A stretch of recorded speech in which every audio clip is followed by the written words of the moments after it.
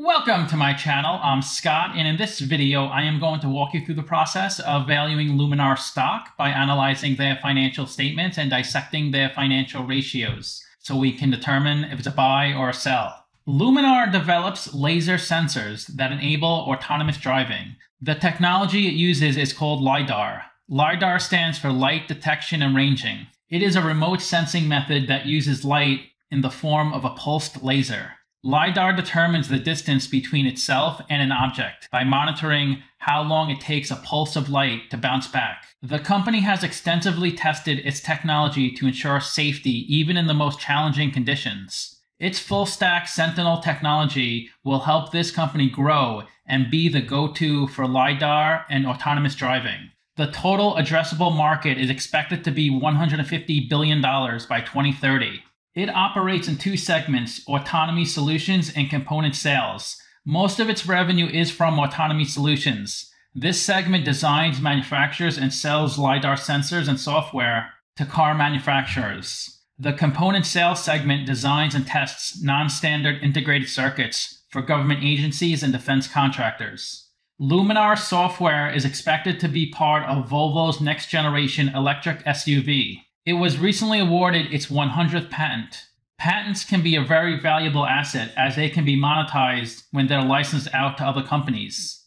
The recent acquisition of Optigration will help the company secure a key part of the supply chain and increase the company's value and importance in the autonomous auto industry. Tesla's technology for autonomous cars does not use Lidar, but if Luminar can prove Lidar's superiority with autonomous vehicles, then Tesla may one day be Luminar's customer, like Volvo is. According to Elon Musk, Tesla does not use Lidar because it's expensive, redundant, and unreliable. Tesla's cameras and its computer can reconstruct a 3D world view around a Tesla vehicle, which makes Lidar non-essential. Luminar raised $590 million when it was acquired by a SPAC called Gore's Metropolis. A special purpose acquisition company is formed to raise money through an IPO, then acquire an active business. This stock is backed by some big names like Peter Thiel, GoPro founder Nick Woodman, Volvo, and betw, the firm that helped Nikola Corp go public. Two other SPACs are linking up with Lidar companies. Collective Growth acquired Innoviz, Interprivate acquired Ava. This company started in 2012 and is headquartered in Orlando, Florida. Its stock can be found on the NASDAQ and Mexican Bolsa. Let's get started with the model. This is a mid-cap company, 6.2 billion market cap. They're trading at $17.28 a share, and they have 359 million shares outstanding. Let's look at their financials. The way you value a company is you estimate the free cash flows into the future and then you discount those numbers back to today's value. That's what we're doing in this video, and free cash flow is cash flow from operations minus capital expenditures. So they do have negative free cash flow each year since they still have pretty low revenue. Net income is the profit or loss on the income statement. It's revenue minus expenses, which of course is negative as well. Revenue is the sales for the company, and that's pretty low, 18 million in the trailing 12 months. This is their income statement. The top line is the revenue, the sales. The company recently raised its revenue forecast for 2021. Originally, it was 25 to 30 million. They raised it to 30 to 33 million. Here's a breakdown of their first 6 months of revenue in 2021 versus 2020. 57% of their revenue comes from North America. 39% is from Europe and the Middle East. 87% of its revenue is from Autonomy Solutions. These are sales to car manufacturers, and 13% from component parts. Below revenue is the cost of revenue. These are the expenses directly related to generating the revenue. Revenue minus cost of revenue gives you your gross profit, which is negative each year. Below that is operating expenses. About half is from payroll and half from research and development. They pay about 2.4 million of interest on their debt. They don't have too much debt on their balance sheet. And of course, they have negative net income every year.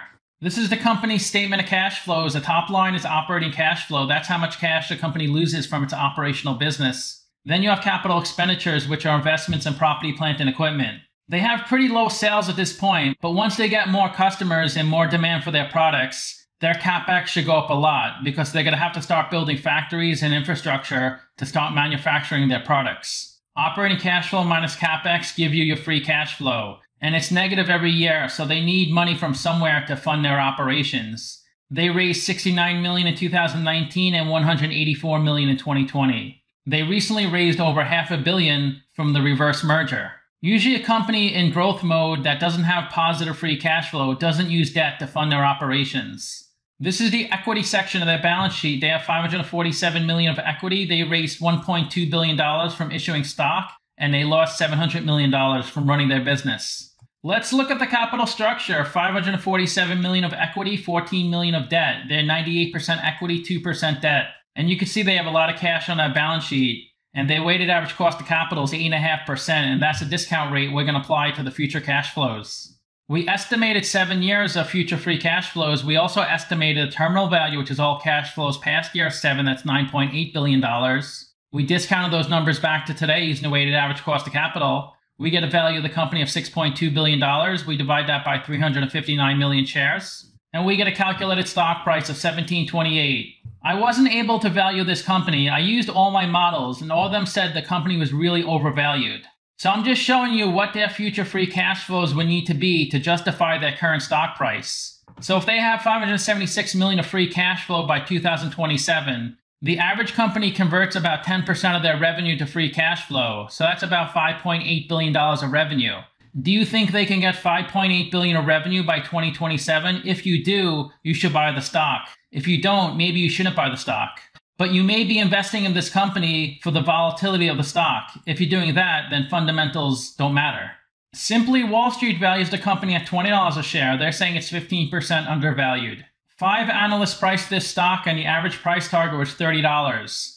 This is where the stock has been trading since the beginning of 2019. This is when it was a SPAC, so it was pretty flat for a while. Then the company announced it was going to acquire Luminar, and it shot way up over $40 a share. But it's regressed since then. This is where the stock has been trading the past year. So you can see it was a SPAC at this point. It was pretty low. Then when the company announced Luminar, it shot way up. Look at all this buying activity. And then there was a big sell-off. You can see in the red, there was a lot of selling activity and the stock went way down.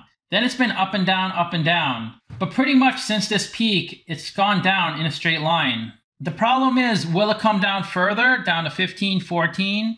Or will it start going back up again? No one really knows when the bottom is. I think it will start going up. And who would really want to buy the stock at 17 if it goes to single digits? You'd be pissed off. You may be wondering, how can there be so much buying activity and so much selling activity? Isn't it always equal? There's always a buyer and a seller. That's true. When a trade executes, there's always a buyer and a seller. The moment there are more sellers than buyers, prices will begin to drop, because essentially there is more supply than demand. A stock's price cannot move higher if there's more selling volume than buying volume.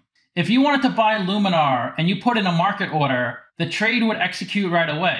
What if you put an order to buy the stock at $16? No one would sell it to you for $16 because lots of people are looking to buy it for $17. Right now, $17.28. So your buy order would just sit out there. And the more buy orders that sit out there, the better the stock will do. And the more sell orders that sit out there, the worse the stock will do. Just because a buy order or a sell order is submitted doesn't mean there's somebody on the other side that's willing to take the action. I can't sell my Luminar stock for $18, $19. No one's going to buy it unless the price goes up to $18, $19 in the market. But right now at $17.28, no one will buy it. The stock's low point was $10 when it was a SPAC, but it hit $48 at its peak. The stock is trading below its 50-day and 200-day moving average. 2 to 4 million shares are traded each day on this stock. There are 359 million shares outstanding. 32% of the shares are held by institutions, and it has a pretty high short percentage. Over 9% of the shares on float are shorted. Analysts are really bullish on this stock, projecting their earnings to grow 53%, their revenue to grow 71%.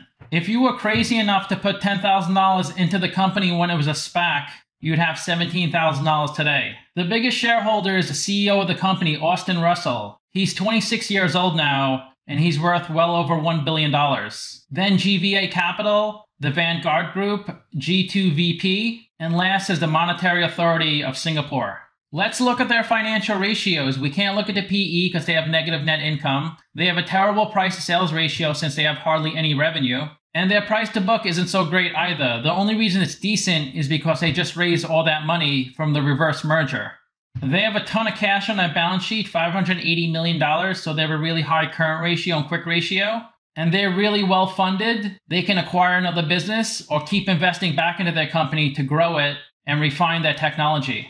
The best way to look at ratios to compare them to companies in the same industry, I've done videos of 33 companies in the same industry as Luminar, and this company has pretty bad numbers, mainly because they don't have much revenue at this point. So they are low in debt, which is pretty common for startups and companies that don't bring in a lot of cash flow, and they have a high current ratio, but their other numbers are pretty bad. So to summarize, this company seems to have a really good technology, but it hasn't been proven yet. Plus, not only do they need great technology, they need to scale it on a really high level because auto manufacturers are going to order lots and lots of parts from them. And that's what they need, the relationships with auto manufacturers and a really good manufacturing process. If that turns out well, you can easily make 10 or 20x on your investment. But who knows if that will work out and how long that will take. So it seems like a really exciting stock. I'm looking forward to seeing how this develops. I rank their free cash flows, revenue, and ratios 1 out of 10. So let me know what you think. Give this video a like, subscribe, or comment below. Also, if you'd like to get a custom valuation or just support the channel, you can become a member by clicking on the link in the description below. Thanks for watching.